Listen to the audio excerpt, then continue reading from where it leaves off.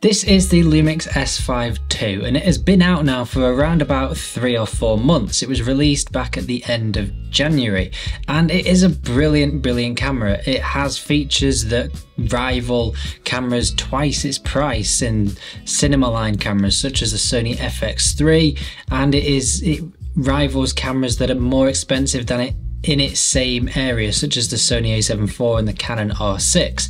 And it is crazy to think that this camera is so much cheaper and almost half the price of some of those cameras that it rivals. But while the S5ii is mainly focused towards the video side of things, it is still a great all-round hybrid camera, and it takes great photos as well. So in this video, I just want to look at the S5ii purely in a photography point of view and look at why you should maybe consider the S5ii if you are looking to upgrade your camera or just interested in the S5ii.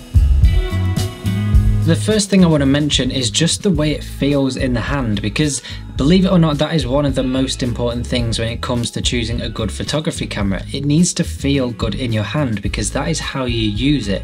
If it feels uncomfortable, you're less likely to want to go and pick it up and take photos. But this just feels great as soon as you pick it up. It's got a nice big chunky grip on it. All the buttons just feel like they're in the place they should be. It's easy to choose your photo modes with the dials on the top. You can easily customize all of the other buttons. You've got the joystick in the top right corner, and it's easy to flick through all of the menu systems as well. Everything is just where you expect it to be, and you don't find yourself flicking through menus trying to find things and getting lost inside all of the different settings. It feels very intuitive, and for choosing a great photography camera, that is very important because you don't want to waste time trying to find things that should be easy to find.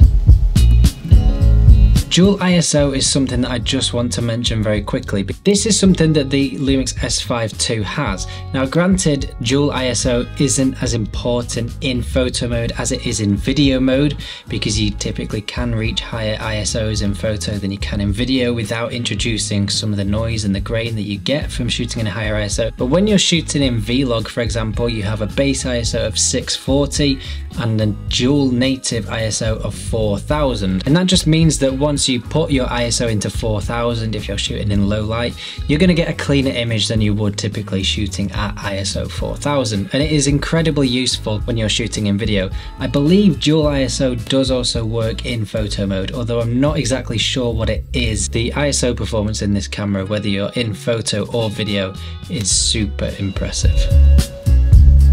I am actually really impressed with the quality of the lenses that you get with the L mount for the S5 and the S5ii. Now the L mount is the same as Leica, so if you have any of those lenses, maybe you have a Leica camera, you can use them on your S5 and your S5ii.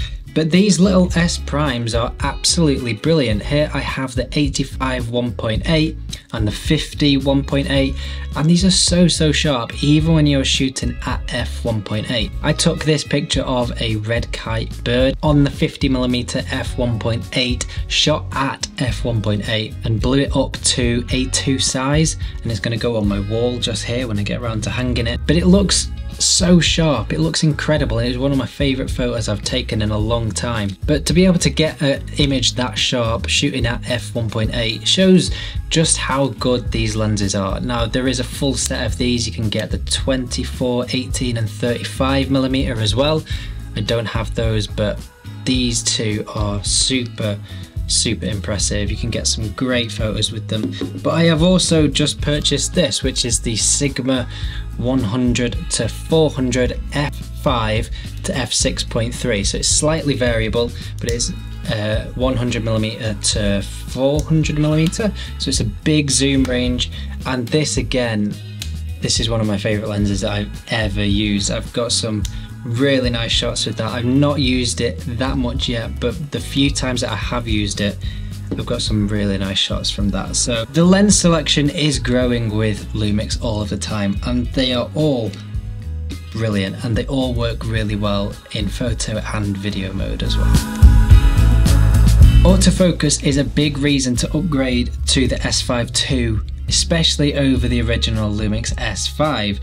I am actually recording this video on the original S5 and the autofocus does a decent job. You might occasionally see it pulsing in the background, but it does an okay job. It is a lot slower than other autofocuses, but all of those problems that you have with the original S5 autofocus have been fixed inside the S5 II because it now has phase detect autofocus instead of contrast based autofocus. And it works brilliantly. I have not had an issue with this at all. You know you can rely on it whether you are in photos or video, and you're going to get great results from it 99% of the time, which is all you can ask for.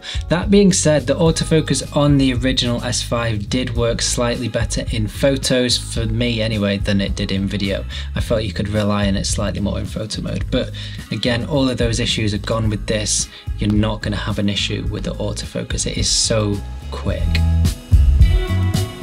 Now this might just seem like a small, almost pointless thing, but the joystick on the back of the S5 II now works in more directions than the original S5.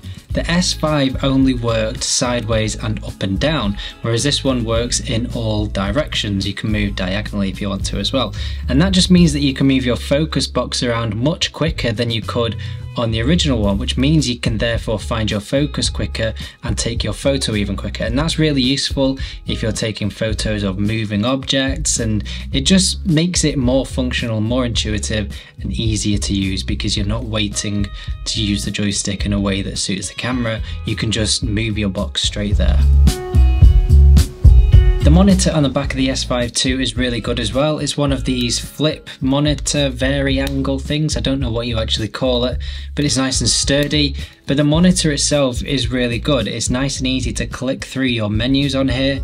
You can tap to focus nice and easily. You can scroll through. It's very intuitive. There's no lag, but it's also nice and bright as well. So you can see the display in pretty much all conditions. In bright sunlight, you're not going to have an issue because you can change your brightness nice and easily.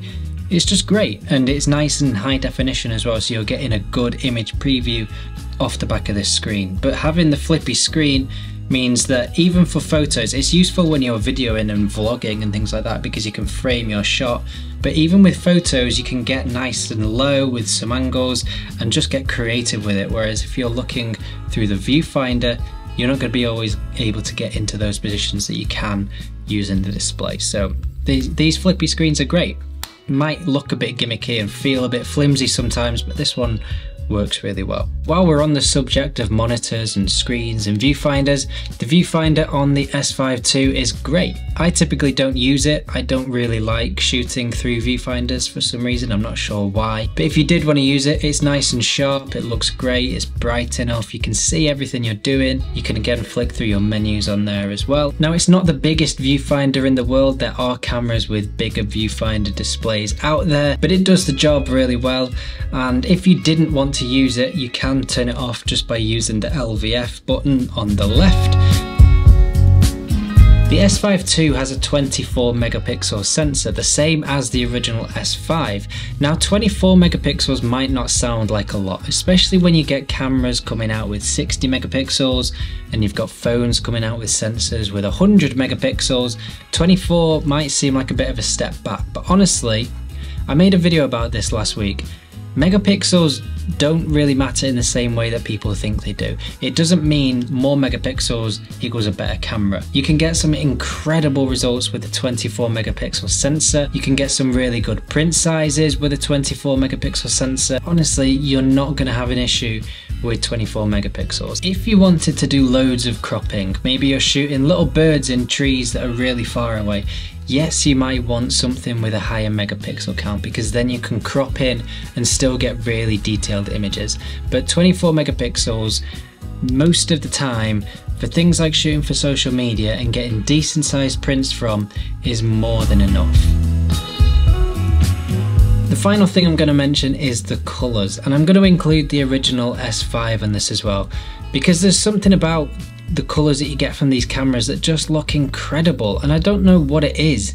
They just look so good, but it might seem like a bit of an odd thing to say because you can easily change your colours and your tones and your contrast inside Lightroom and get your desired result. But there's some about this camera and the colours that you get from it that just look amazing. I don't know if it's just a bit of a placebo effect because they use the same colour science as Leica, say what you will about that, but just looks amazing. I love it. It's my favourite camera I've ever used, along with the original S5. I still love that camera as well. Most cameras you buy now are great at photography. We're at a point now where any camera you buy can take great photos because the technology has improved that quickly and filtered down into all of the lower end models as well, that you can get great photos from any camera. And that means that when you're looking at buying or upgrading your camera, you can't really look past this because it is so much cheaper than all its competitors. It takes incredible photos, but all of the video features added on top of that as well make it pretty much the perfect hybrid camera. I would highly recommend this camera, even if you are looking at it just from a photography point of view, because it is brilliant. It has not let me down once. It feels well built, it's rugged, it's sturdy, it feels good in the hand, and you get great results from it. It is a lot of fun to use. I can't wait to keep using it and keep making things with it because it just makes me excited about going out and creating things. And that's what you want from a camera. You want it to be enjoyable to use. If you don't enjoy using your camera, chances are you're not going to go out and use it. So yeah, that's the S5ii. It is great for photos. I love it. Let me know what camera you use. Are you thinking of buying the S5ii? Do you already own the S5ii? Yeah, that's it for this video. Let me know in the comments. Come and say hello, and I shall see you in the next video.